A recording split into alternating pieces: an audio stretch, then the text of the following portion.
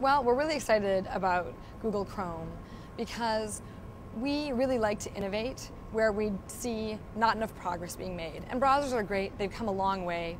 In truth, they deal with HTML in a way that's much more sophisticated and efficient than ever before.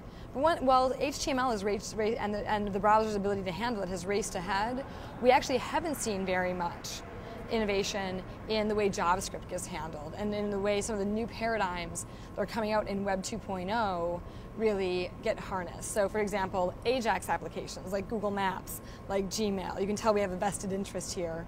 They haven't evolved at all. So with Chrome, one of the most exciting things we've done is really made it a browser that's much better at dealing with these new sophisticated kinds of web pages. We've got a new engine for JavaScript called V8. We used WebKit for HTML, which is an open source renderer, because we know that, as I said, HTML has come a long way, built V8 from scratch. And from the user experience, there's a bunch of really nice features. Like, for example, we have what we call the Omnibox. You can type in a URL into it, you can type a search into it, and the browser just figures out what you're doing and produces the right amount of content. The interface is super streamlined, so you get bigger web pages, more web page in view at any given moment, which is particularly nice.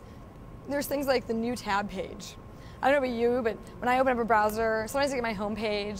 If I have a browser open already, sometimes it just loads the page I'm already looking at.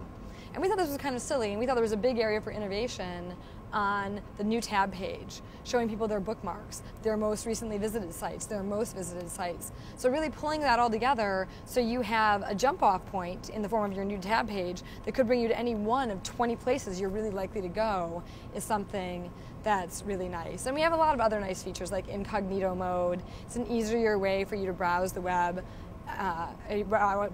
anonymously.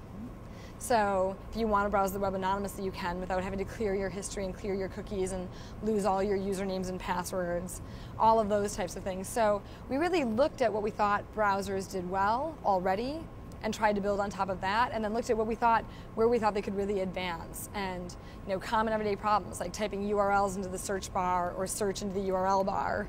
We thought, why not make it one bar? Why might I not make the experience of opening new tabs easier? And also, the tab thing is something that we think is one of the biggest innovations that's come to browsing. It was pioneered by Firefox, now adopted by IE. But even in the tab paradigm, we found ways to improve. So when you look at things like the tabs, I don't know if you've had this problem, but I certainly have, where I'll hit a really complicated web page on one tab, it messes up my browser and the whole thing goes down.